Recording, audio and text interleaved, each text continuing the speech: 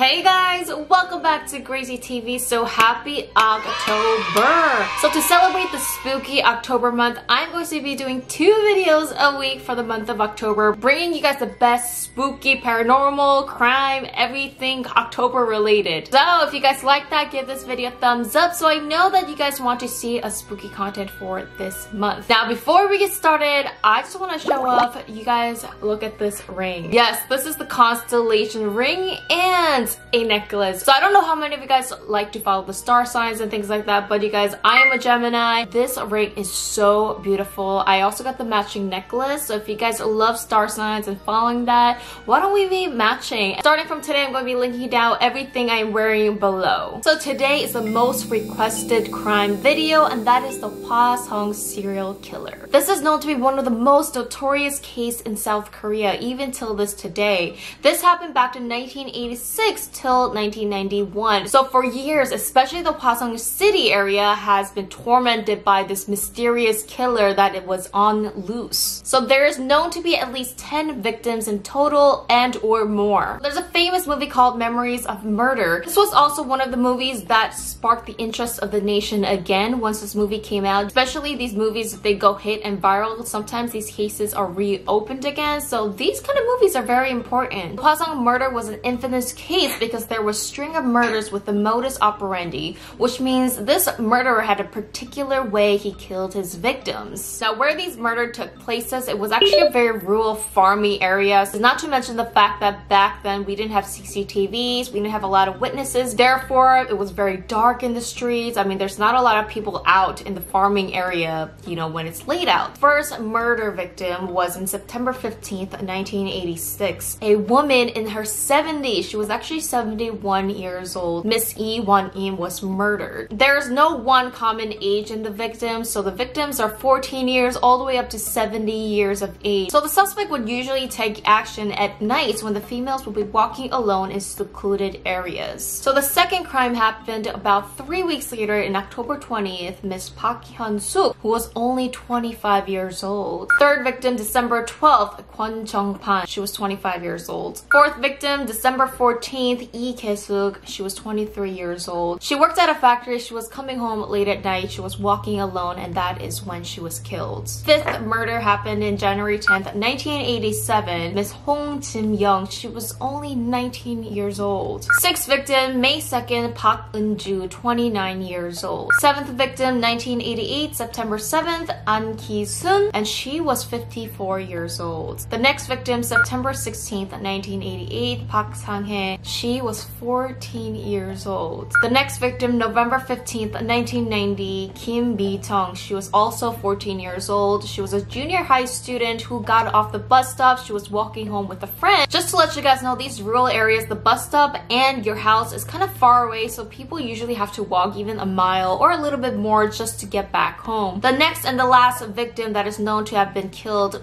by the same murderer, April 3rd, 1991. Her name was Kwon Soo-sang and she was 63 years old. I told you guys this was an infamous case because of the modus operandi, and the most important infamous thing about this case was that they were all gagged with their own clothes. They had their own underwear garments that was wrapped around their heads or, you know, tied to their feet and their hands. So the fact that all the victims were killed in the same exact gruesome way, this just put chills down the nation. I mean, people were so scared and so afraid to go out at night just because of this murderer. The crazy thing is they went through about 1.8 police officers just to find the suspect, and they weren't able to find the suspects at all. There wasn't a great DNA technology in South Korea back in 1980s, therefore there was really no way to capture the suspect, even if you did have the suspect's DNA in storage. Now there was a popular theory revolving this suspect, and this will put chills down your spine. The theory was that the killing was taking place in rainy nights, and someone was requesting the same song on the radio before the murder took place. If this was the guy that was requesting the radio, the song would probably have triggered something in his childhood memory that made him act this way. So I'm not sure if this is entirely 100% true or not, but someone requested the same song. on all these 10 nights that this murder took place. Now the crazy thing is, apparently the killing seemed to have stopped in 1991, so it went quiet after that, and unfortunately the case went cold. Now a lot of psychologists say these psychopath killers usually don't just stop, so something had to happen to him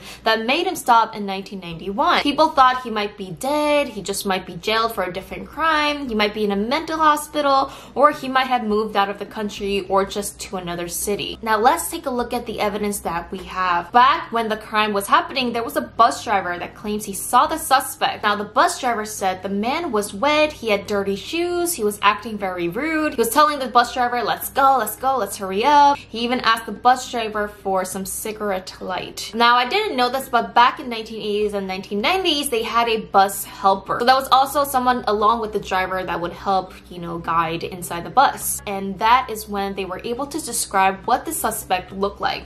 So this is the picture back in 1980s and early 1990s that they put out on the news of how the possible suspect could look like. So they described him as someone with a skinny face. He could have been somewhere around mid-20s to early 30s. He was around 165 to 175 centimeters, but no double eyelid and slit eyes. They described the suspect to possibly have a blood B type. So later this came out to be false, that blood types really don't matter when it comes to finding the suspect. Now, unfortunately, you guys, the case was closed in 2006 after the statute of limitation was reached. So in Korea, crimes usually only have 15 years of statute of limitation. So after that, you know, cases are closed. Even if the suspect is found 15 years later, he or she cannot be prosecuted. Crazy, right? I know. So one good news is DNA test is now available and we can find any suspect, even if by any evidence that was stored years ago. So we could even test things years back, especially rape and murder cases. The DNA of the suspect is stored. Now they're being tested. So recently they tested the DNA of the Hwaseong killer. Now there was some male DNA evidence that was left in the victim's underwear. So they got those DNA evidence,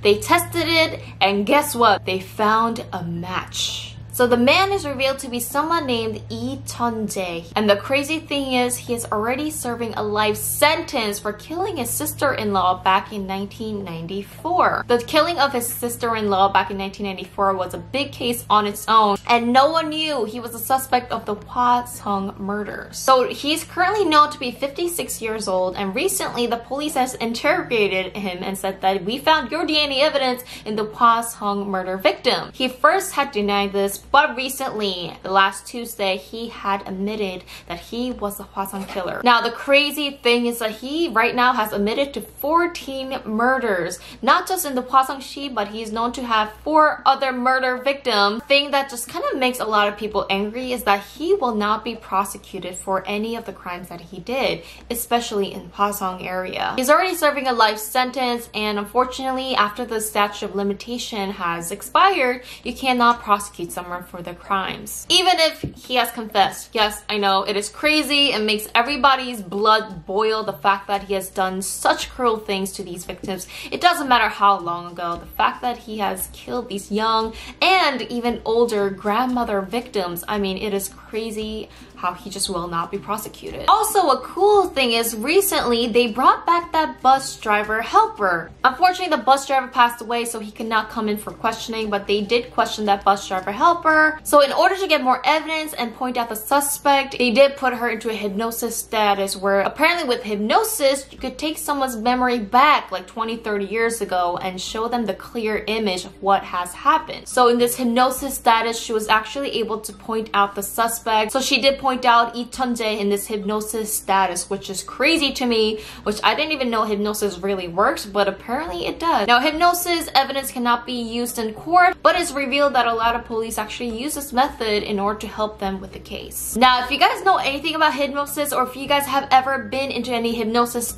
sessions, please leave a comment down below. I would love to hear something about hypnosis. So the investigators that worked in the crime back in the 1980s deputies, they say that they could sleep a little bit easier at night just because they know that the suspect is in jail and they now know who has done it. Now, it does kill everyone when you don't know what has happened, who is the suspect, because you never know. They could be run out on the loose doing this to more victims. So they do want to catch the suspect. They do want to know what has happened and close the case finally. Now, unfortunately, there are still 268 unsolved long-term murder cases. This is crazy. And I really hope that DNA technology now can solve some of these cases and really put down the crime level to 0, hopefully, one day. Now, my heart just goes out to the victims and their families. I cannot just imagine going 30+ years not knowing what happened to your family member. That is just crazy. And so thank you guys so much for watching this video. Let me know what you guys have thought about this case, and let me know if there's anything you guys want to see this month. Thank you guys so much for watching, and see you guys next time. Bye! Hey guys, this is Grazy Grace, and you are invited to join me at my new digital fan club on PopBase. On the PopBase app, you can play with exclusive content I created, compete for rewards, and win collectibles in an experience hosted by Digital Me. Our creator community grows fast with daily content drops to keep you busy. You can download the app on the app stores or by clicking on the links below on your mobile device. So what are you guys waiting for? See you on PopBase!